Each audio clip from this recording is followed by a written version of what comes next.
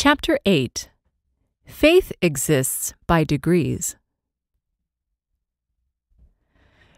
Reading descriptions of faith, such as those found in Hebrews chapter 11, may lead a reader to think that faith is a binary attribute that you either have or don't have. That is not the case. Faith is not a binary attribute. Faith is a continuous attribute. It exists by degrees. You can have a little, or you can have a lot, or anything in between. This is why faith is described variously as great or weak, sufficient or lacking. Different people have different amounts of faith. Everyone has some faith. Faith is inseparable from action. All actions happen through faith. Having no faith at all would rob you of the ability to act of your own volition. You would merely be acted upon.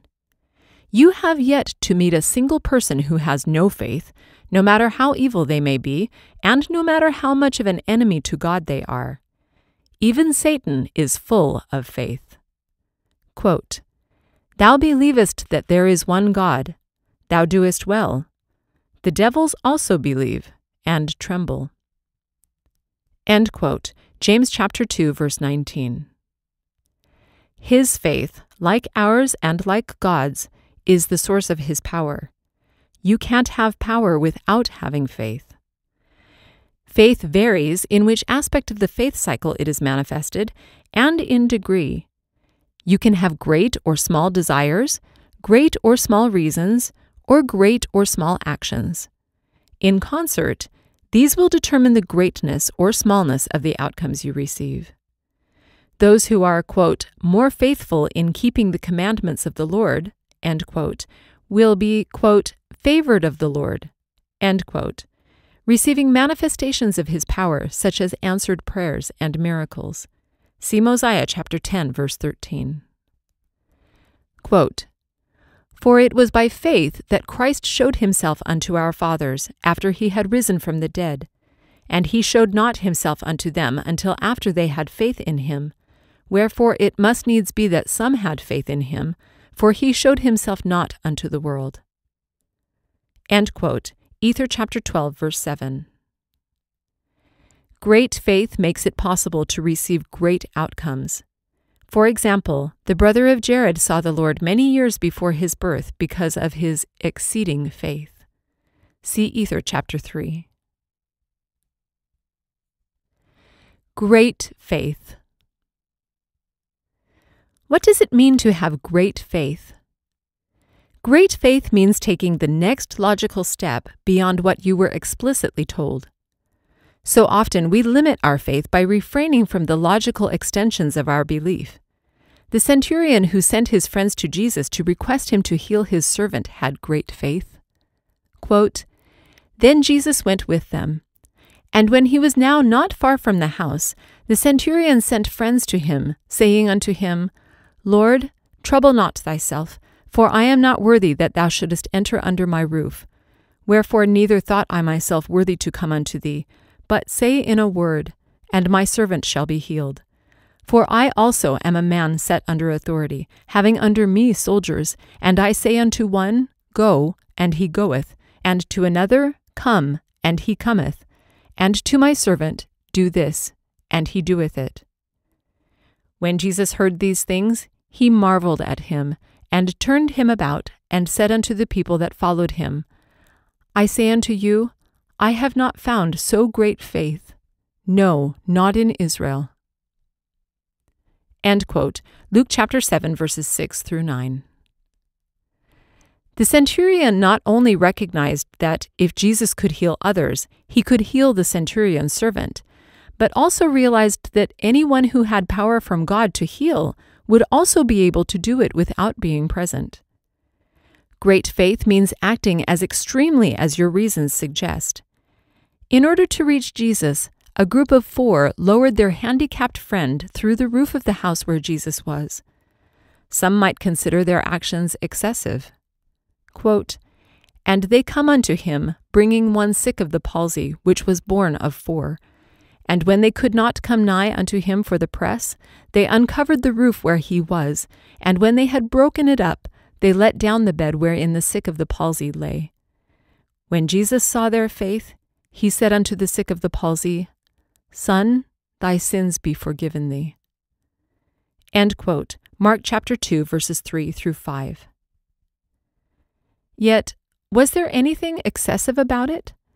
If you cared about your friend, you believed there was a way he could have a normal life, and you found a man who was healing the sick, would you not do this and more to get in front of him? Most people today will go through more trouble than this just to see their favorite band play or to go on vacation. Great faith means pushing forward with the reasons you have in spite of strong opposition and abundant reason for hurt feelings. One woman was commended for her faith when she pressed forward in spite of several rounds of poor treatment from the apostles and even Jesus. Quote, And behold, a woman of Canaan came out of the same coasts and cried unto him, saying, Have mercy on me, O Lord, thou Son of David. My daughter is grievously vexed with a devil. But he answered her not a word. And his disciples came and besought him, saying, Send her away, for she crieth after us. But he answered and said, I am not sent but unto the lost sheep of the house of Israel. Then came she and worshipped him, saying, Lord, help me. But he answered and said, It is not meet to take the children's bread and to cast it to dogs. And she said, Truth, Lord, yet the dogs eat of the crumbs which fall from their master's table. Then Jesus answered and said unto her, O woman, great is thy faith. Be it unto thee even as thou wilt. And her daughter was made whole from that very hour. End quote. Matthew chapter 15, verses 22 through 28. The woman pushed forward in spite of the apostles telling her to leave, Jesus telling her to leave, and Jesus calling her a dog. The fact that she didn't turn away from her still valid reasons for believing Jesus was capable of healing her daughter evidenced her great faith. Great faith means you will have a willingness to act on information received, even if it is new or strange. So often we won't take the necessary actions to further investigate new possibilities just because they are different from what we already believe. A willingness to believe must precede new knowledge. An ancient queen exemplified a willingness to act on information received when she set aside her status and her previous beliefs after her servants suggested that a man named Ammon was a prophet and could perform miracles. Quote, Now the queen, having heard of the fame of Ammon, therefore she sent and desired that he should come in unto her. And it came to pass that Ammon did as he was commanded, and went in unto the queen, and desired to know what she would that he should do. And she said unto him, The servants of my husband have made it known unto me that thou art a prophet of a holy God, and that thou hast power to do many mighty works in his name. Therefore, if this is the case, I would that ye should go in and see my husband, for he has been laid upon his bed for the space of 2 days and 2 nights, and some say that he is not dead, but others say that he is dead, and that he stinketh, and that he ought to be placed in the sepulchre. But as for myself, to me he doth not stink. Now this was what Ammon desired, for he knew that King Lamoni was under the power of God. He knew that the dark veil of unbelief was being cast away from his mind, and the light which did light up his mind, which was the light of the glory of God, which was a marvelous light of his goodness. Yea, this light had infused such joy into his soul, the cloud of darkness having been dispelled, and that the light of everlasting life was lit up in his soul. Yea, he knew that this had overcome his natural frame, and he was carried away in God. Therefore what the queen desired of him was his only desire. Therefore he went in to see the king according as the queen had desired him, and he saw the king, and he knew that he was not dead. And he said unto the queen, He is not dead, but he sleepeth in God, and on the morrow he shall rise again. Therefore bury him not. And Ammon said unto her, Believest thou this? And she said unto him, I have had no witness save thy word, and the word of our servants. Nevertheless I believe that it shall be according as thou hast said. And Ammon said unto her, Blessed art thou because of thy exceeding faith. I say unto thee, woman, there has not been such great faith among all the people of the Nephites. And it came to pass that she watched over the bed of her husband from that time even until that time on the morrow which Ammon had appointed that he should rise. End quote. Alma chapter 19, verses 2 through 11. She believed that he could raise her husband from his coma in spite of the fact that the only reason she had to believe stemmed from the words of her servants and this foreign missionary. Great faith means you conduct multiple traversals through the faith cycle without resisting or rejecting. It means you seek and obtain all value from all people and situations you have access to. In the case of messengers from God, this means learning and living everything they know about God that you don't. Jesus commended the Nephites for their faith because, in one sitting, they had listened to and believed everything he had taught the Jews over several years. Quote, And it came to pass that when Jesus had made an end of praying, he came again to the disciples, and said unto them, So great faith have I never seen among all the Jews, wherefore I could not show unto them so great miracles, because of their unbelief.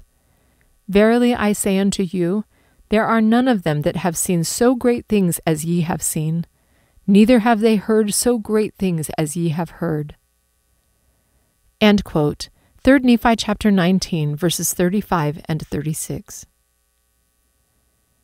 The more consistently and speedily you make it through the faith cycle without resisting or rejecting, the more abundant your outcomes will be in frequency and quality. Little faith.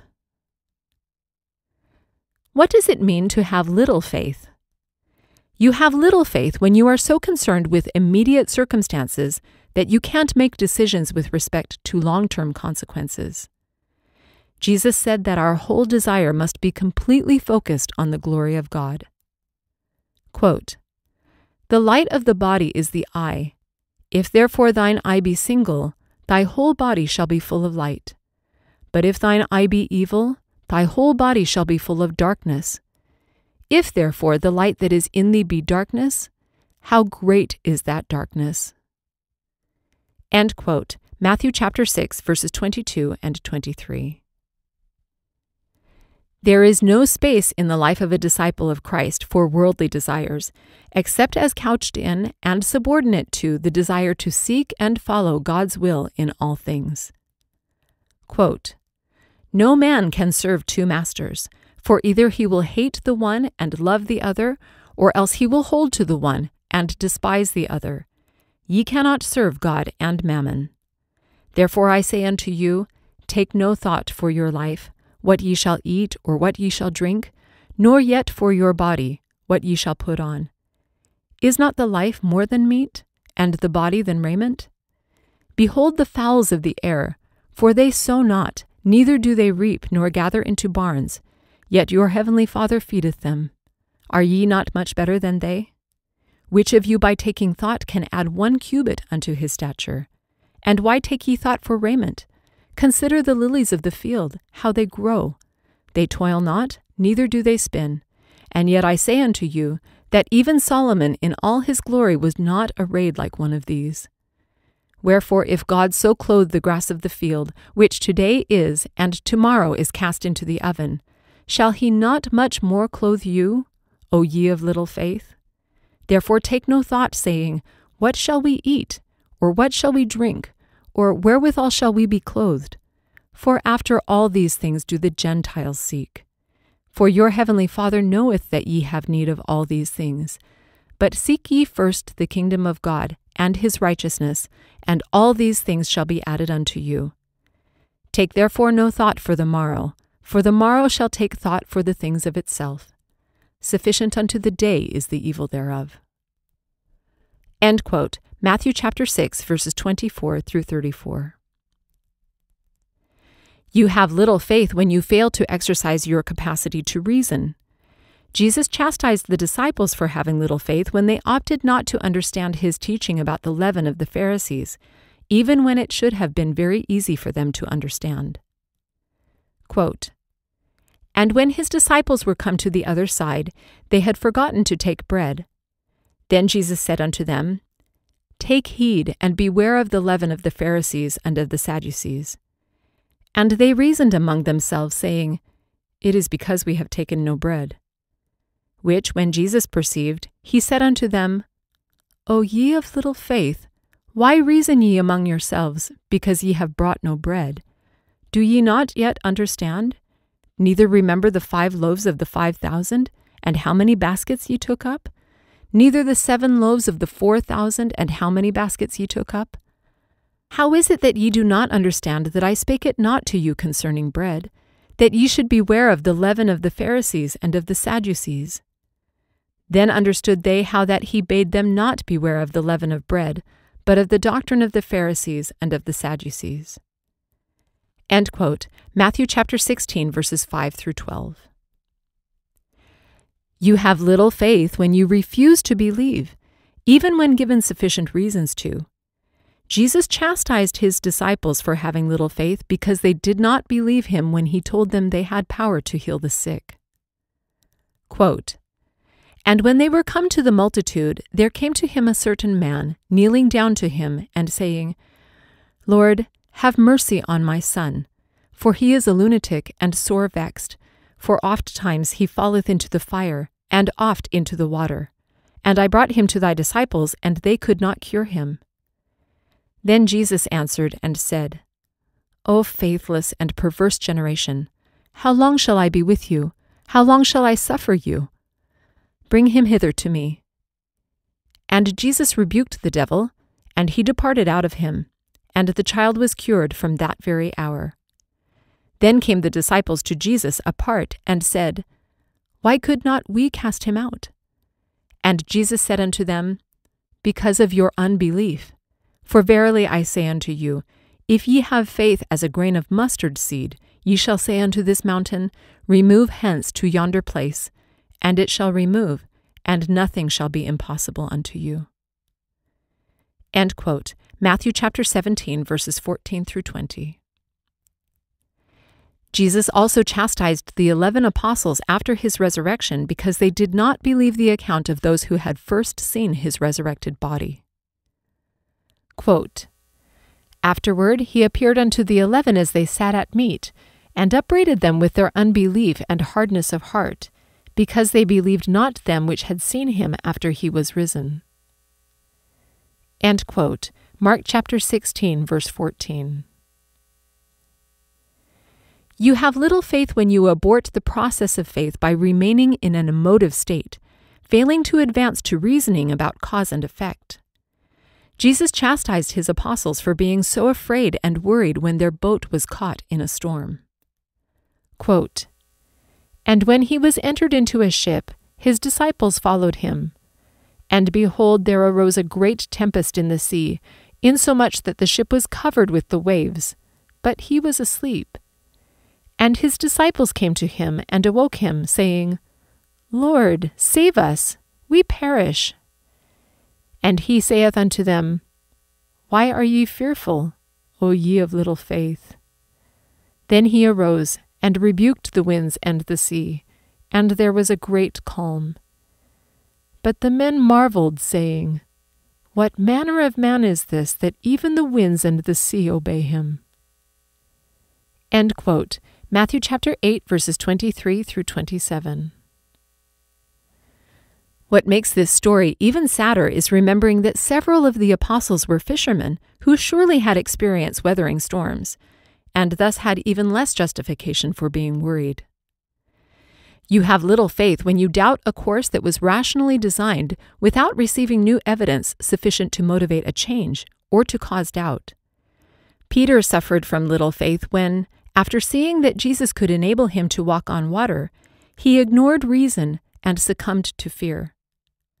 Quote, And Peter answered him and said, Lord, if it be thou, bid me come unto thee on the water. And he said, Come. And when Peter was come down out of the ship, he walked on the water to go to Jesus. But when he saw the wind boisterous, he was afraid, and beginning to sink, he cried, saying, Lord, save me.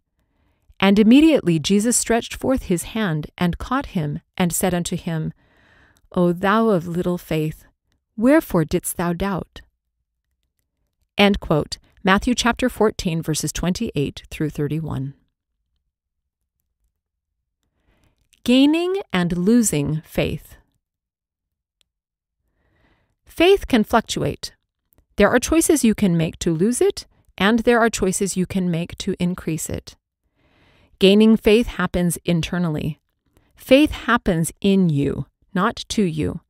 It happens in your mind and in your heart, as you introspect and pay attention to what you think and what you feel and why. It happens as you act on what you already know. It happens as you change your desires and augment your reasons. You lose faith by refusing to act when given sufficient reason to. You gain faith by acting when given sufficient reason to.